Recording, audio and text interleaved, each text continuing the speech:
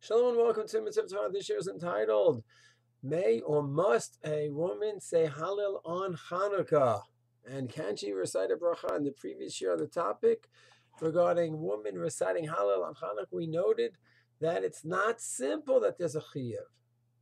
The idea that Nashim, women were part of the miracle, that includes 3 mitzvot.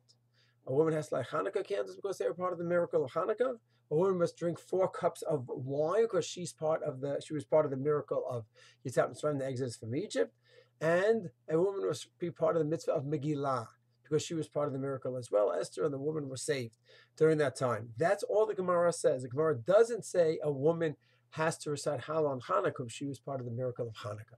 Therefore, some say she doesn't have the mitzvah of Hanukkah, the mitzvah of Hallel on Hanukkah. She doesn't have an obligation. There are those who do want to say that just like a woman has to light Hanukkah candles at night, an extension of that is to say Hallel in the morning. There are those who say that, but the Rambam in Perek Gimel, Hilchot Hanukkah, says a woman does not have an obligation to recite Hallel on Hanukkah. So therefore, what do? It turns out to be an optional mitzvah, according to the Rambam and others. But women have to daven, so maybe because from that angle they have to say Hallel. Women have to daven shacharit, and some say mincha. But who says Hallel is included in that? So it's not simple to say that either. So right now we are left with the possibility in the Rambam, who says that women are patur, exempt, to wrote, they're exempt from Hallel on Hanukkah. If that's the case, the question is, can they do it? So let's see. What do we maintain when it comes to optional mitzvah for women? So a woman shakes a lulav. She doesn't have to. She sits in the sukkah. She doesn't have to. Does she make a bracha? So it turns out an amazing question.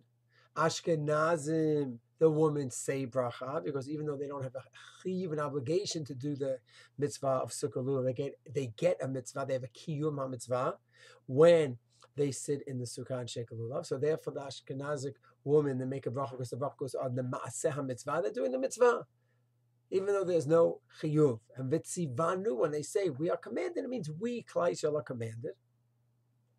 Sephardic women do not make a bracha when they do optional mitzvahs. Vitzivanu, they maintain you need the commandment, and a woman doesn't have the commandment, so they could do the mitzvah, they could sit in the sukkah, but without a bracha.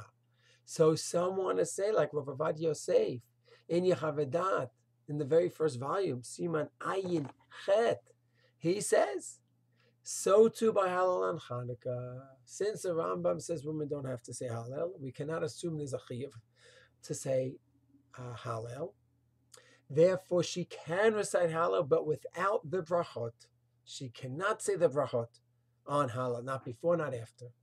While Ashkenazim, they go ahead and they do make brachot on Avsham Mitzvot, so Ashkenazic women can say the bracha. That's what Rav Avad Yosef brings down. Rav Malam at Hilchos Chanukah, he says it as well. So it turns out everyone should ask that posek what to do, but there's a very good svara to say that just like Ashkenazic women make a bracha on lulav and sukkah, so too they can make a bracha on Hallel Hanukkah morning. While Sfardim, who do not make a bracha on optional mitzvot, would not say a bracha on this optional mitzvah as well. Shalom.